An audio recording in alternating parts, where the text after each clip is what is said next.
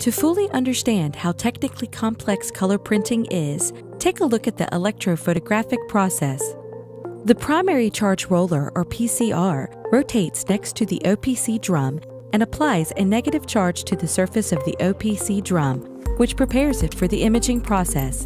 The OPC drum is then exposed to a laser, which forms the image.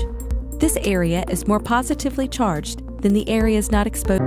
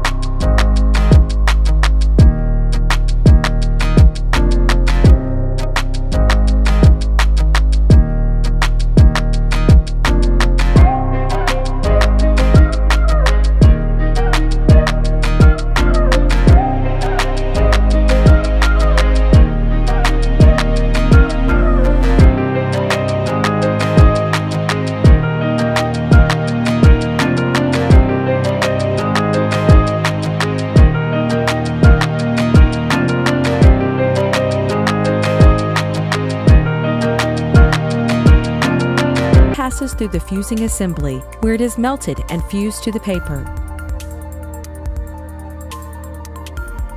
Any toner remaining on the OPC drum is cleaned and moved to the waste bin by the wiper blade. The latent image on the OPC drum surface is erased by the PCR. Excess toner not transferred to the OPC drum is scrubbed from the developer roller surface by the toner adder roller and returned to the toner hopper.